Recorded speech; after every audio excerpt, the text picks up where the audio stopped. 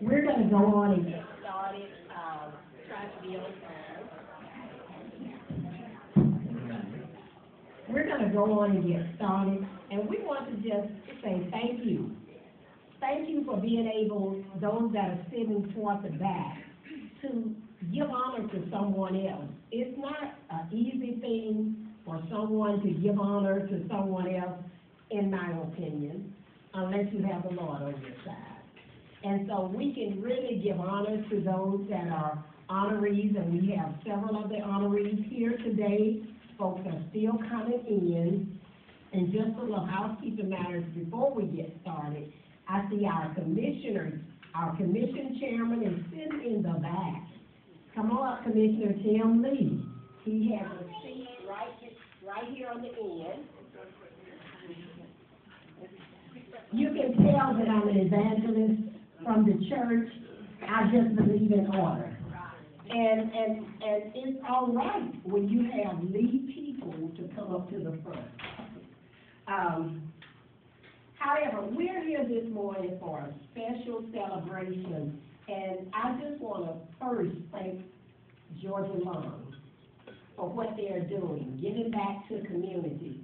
Georgia Long has partnered with me and has given to the seniors at Parkland Manor, to the seniors at the Freeman Food Center, and so the CEO is here. You can't go no higher unless it's the people over him. He's here on a Saturday morning, and that's special to me and the people. And so let's give him a hand.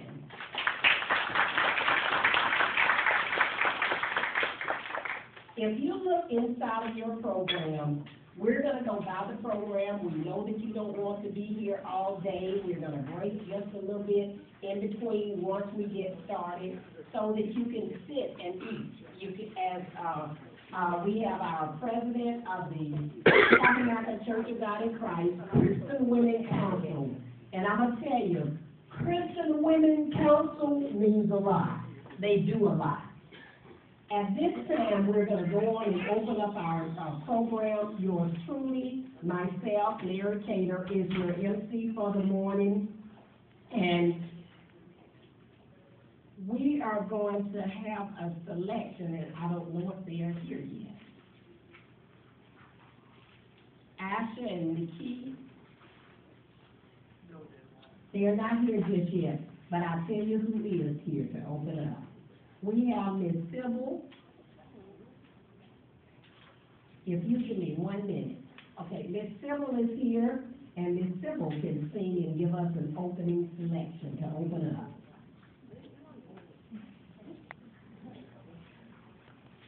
And while she's getting her mic together, after Miss Sybil, we're going to have the invitation coming from Pastor Allen Cater Jr. of Walking By Faith Ministries in Howard, Georgia.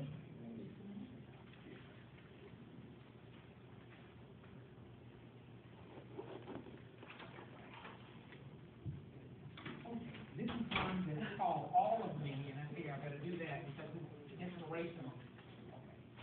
That's for it's not real long. It'll be right here. We'll do that one.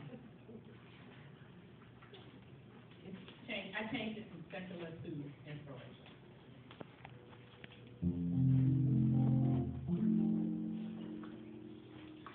All of me, why not take all of me? Oh, can't you see I'm nothing without you? Lord, take my hand. You can use them. Without you, I might as well lose them. Your goodbye leaves me with eyes that cry. And how can I get along with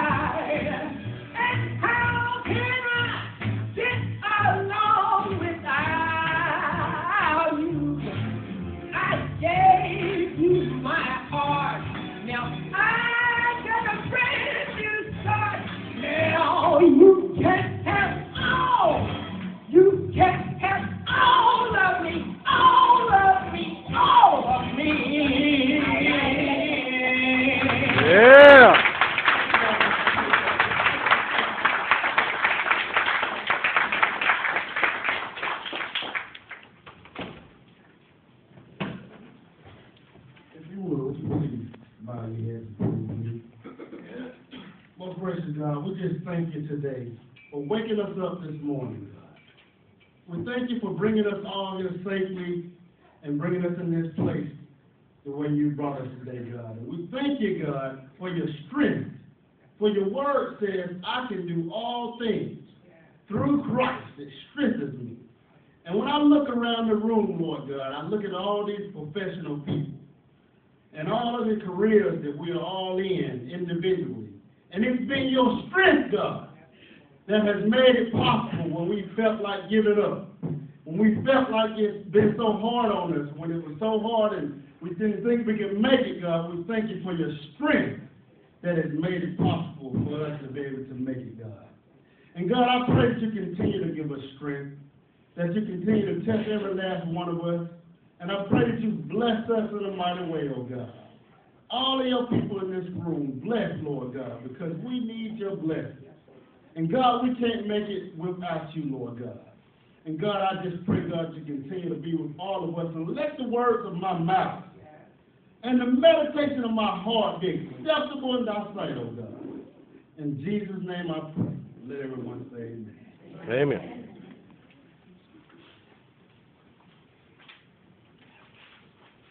We thank God for Miss Sybil being able to just step in, and how many know that there's always a ram in the bush. So we're moving right on. It's my pleasure to give the occasion as to why we are here this morning. About 12 years ago, we started Women's History Month in Cobb County. And if you look through your program, you would see if Miss Daria Wilson would stand just for a minute with me. If you look through your book, you will see Miss Daria is a publisher. Also she was a lot. Her bio is inside of the book. But she put together and compiled, along with, if you would look out on the table, there's a book for Cobb County, Women. The first book ever written in Cobb County. 52 women did extraordinary things. What is extraordinary? Do you have to have a professional PhD to be extraordinary? Well, we have a lady in the house that was extraordinary, that was a bus driver. She saved our children in the Clarkdale Elementary School. She thought and did something to pull all of those kids out of a building that was going underwater, as you saw on TV. Extraordinary. We're here to recognize extraordinary people. Those professional people, along with extraordinary people. Miss Daria compiled this, along with the 52 women, she compiled this book and brought it up to date, bringing more women into it. Is this all the women? No. Can you help get more women names on the list? Yes. By telling us, when Women in History started, it was back in the days 100 years ago. It marks the 100th year this year. Where women could not do anything. We could have children. We could stay at the house and stay subject. Okay, but now we're subject to a higher calling of doing greater things.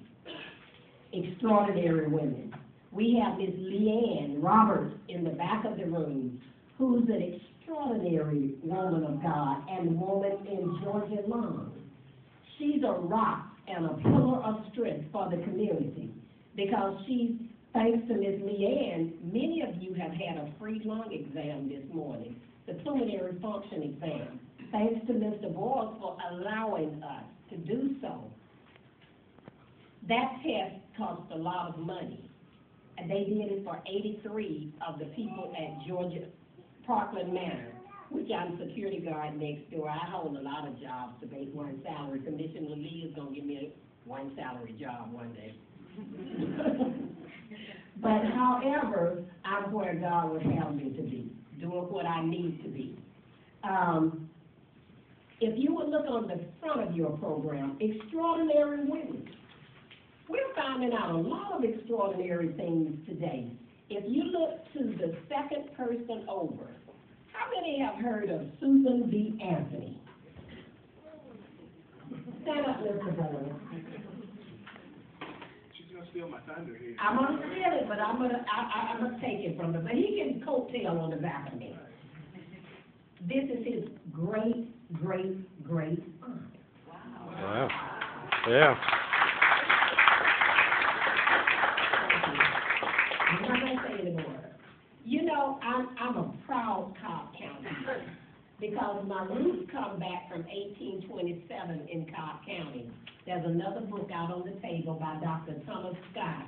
And if you know me, you know I never will put a praise on myself. You don't honor yourself, okay? But I am reading in that book.